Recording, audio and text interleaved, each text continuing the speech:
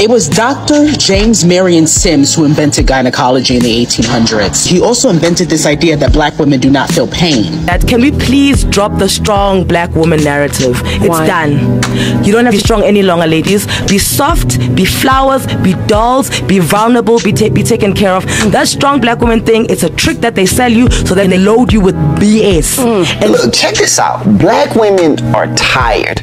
They're tired of being independent. They're tired of being looked at as the strongest. They're tired of having to take care of the kids by themselves. They're tired of bearing all the weight. Don't believe the hype that you see on all of these social.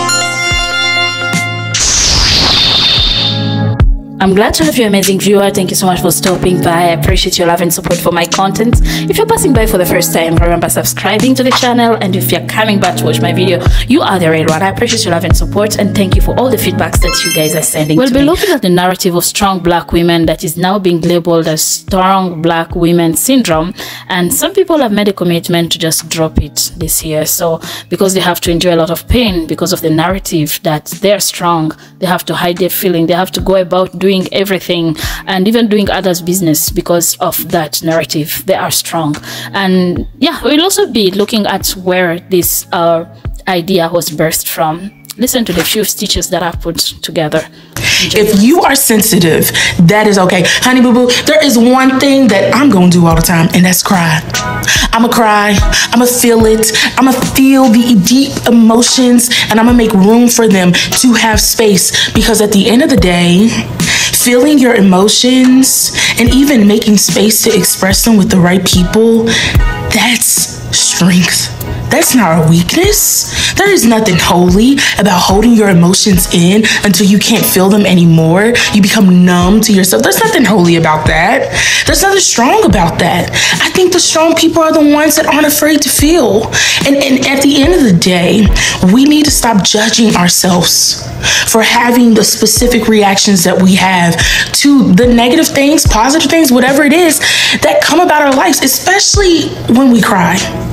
So I give you permission, if you can't give it to yourself, to let it out, to shed those tears, and to not care if anybody thinks that you're overly sensitive or not, because at the end of the day, when you make space for you to feel, that makes all of us stronger. I really believe that. And so when it comes to your feelings, feel what you gotta feel, okay? Okay. It's okay to be sensitive, baby. Take a long look at this painting that's being hung up in the state capital of Alabama. This young man's name is James Marion Sims.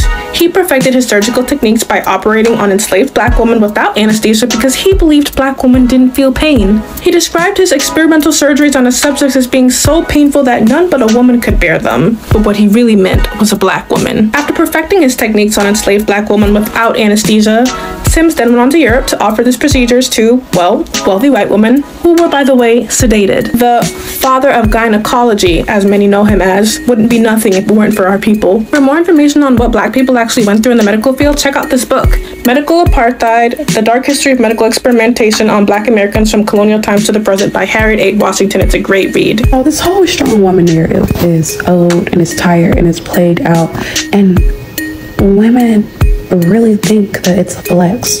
And I just want to tell you, it's not a flex. You look stupid. It's not a flex. To see women in these comments saying things like, my baby daddy only give me $200 or $75, or I only get this for child support and I make it. These women need to get jobs. These women are basically getting too much money for like child support or spousal support or any of those things, and I get less, or women survive off of less, or I do it all. I take care of my kid by myself. I take care of my house by myself. And you dealing and living with these people, with another person, and it could be man or woman, but you telling me you think it's a flex to be living or dealing with another man or woman, and you do it all by yourself, and you think that make you look good, huh? You think you look good? I'm here to tell you, you don't. That is not a flex. Please, please, please, ladies, stop putting that in the comment on these blogs. it's backfiring. People are not looking at that like, ooh, that's a strong woman. No, they like, this bitch is crazy. To be cooking, cleaning, putting out, doing extracurriculars, everything, doing all the child care and working, paying bills, and feeling like I'm just a strong woman. That's why. No, you're a fool. You're a damn fool. The beauty is being able to. Please work, get educated, do things, buy your house, do all these things. But if you are living or dealing with another person, sis, it is not a flex. They're getting over on you. Please stop. Please stop telling your other people. Please stop putting it on comments. It's not cute. I promise you, it's not cute. Look, check this out. Black women are tired. They're tired of being independent. They're tired of being looked at as the strongest. They're tired of having to take care of the kids by themselves. They're tired of bearing all the weight. Don't believe the hype that you see on all of these social media networks. Black women are tired, and the reason why I know this because I talk and have conversations with a lot of black women. What a black woman really want, she want to be able to go to the soccer games.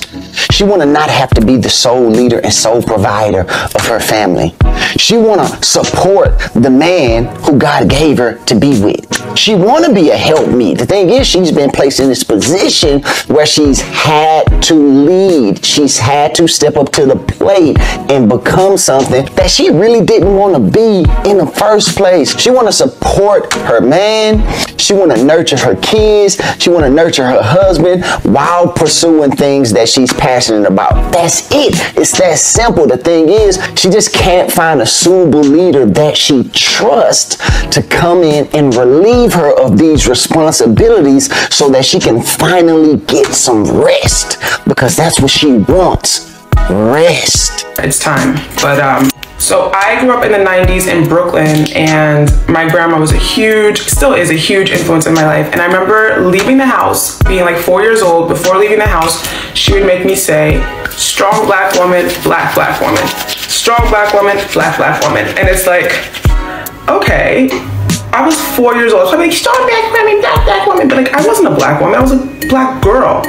And can we let black girls be black girls? I know that obviously it was like well-meaning, and I think there was a lot more black pride in the 90s for black Americans. This is obviously talking only about black Americans, but when I think about the TV shows I used to watch and like seeing Laura Winslow and all the other black girls who were fly and cool, that was like my reality as a little kid. Like, I was doing a lot of physical labor as well as just like following up on the internet, like just so much work. And I realized that I had this bad habit from the time I started working when I was 14 of always going above and beyond. I've always just been like, I can do it, it's fine. When it's like, okay, I can do it. I know I can do it. I've proven to myself and to others I can do it. But in me doing it, others get to just sit back and chill. And I'm the one with a sore back, sore legs, you know, tired and frustrated at the end of the day because I've done too much, you know? And people just expect black women to rise to the occasion because we've done it so many times. But it's like, at some point, why don't they rise to the occasion?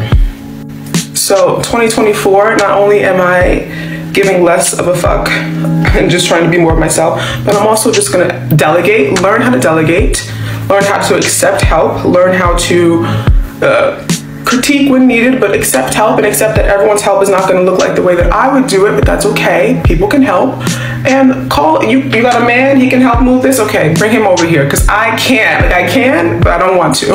And being a black woman, it is so hard to see where we stand.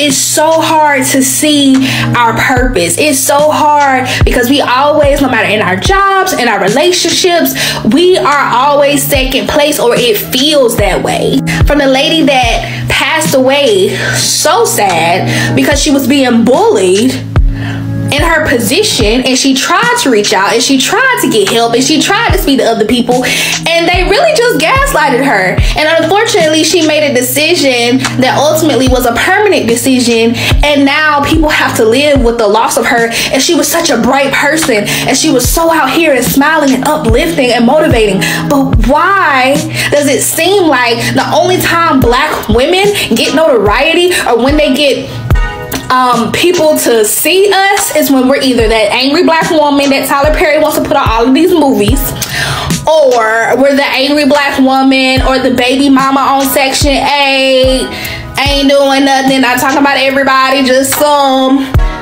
And or we got to be the black woman that we can't be a black woman in the corporate world. We can't be a black woman that's actually trying to go up the chain. We can't be a black, and it's like it's just black women. It's just black women. Like, it doesn't happen to everybody. It really just happens to us. And we have this thing in society where we have made this facade that we have to be strong in everything because we don't have anybody to lean on. We don't have anybody to fall on. Where is the black woman? Who's gonna uplift us and hold us up if we uplifting everybody else? If we're always giving our nurture, our love, our faith, our belief, our energy, everything to the world, to the black man, to work, to our kids, to keeping the homes right. If we do all of this, who is there to hold us up when we fall, when we're feeling depressed, or when we have anxiety? Black women do not want to be strong anymore. We don't want to be strong no more. Take it away. Take the title away. Who gave us this title? We don't want it no more. We don't want to be strong anymore. We don't even want to be soft. We just want to be us. We only gonna be soft with our husbands, because you know. But we want to not be just considered strong. We feel pain like y'all do. We feel hurt. We feel the anger. And we're more than just angry. Because at the root of a lot of anger is just love. And it's misplaced love. Because we don't even know what to do with it. There's so much stuff we're feeling. Nobody's helping us understand it. So we don't even know what to do. But just hearing that young black man say that, we don't want to be strong anymore. And to any black woman that's watching that, I want you here. The Lord wants you here. There are people that want you here. If you have to leave that job, leave that job. If you have to leave that man, leave that man. But I'd rather you leave to go home to glory and think that nobody loved you, that nobody could help you, and that nobody hears you. Because there are black women, other black women that do hear you. And the hate between the black women and black women, that has to go. We got to do something. Because there's too many black women that are losing their lives to senseless violence and to hurting themselves because we're not being heard. I don't know who needs to hear this, but that whole strong black woman narrative, it doesn't apply to me. I live a soft life. I am a dainty princess. I will fall. I'm sure you got something beneficial from this video. Don't forget to give me a like. Don't forget to turn on the bell as you subscribe to the channel so that you get notified whenever I have a new video. Don't forget to leave your thought in the comment section. I appreciate that you're leaving me your thought. Let's interact in the comment section. I appreciate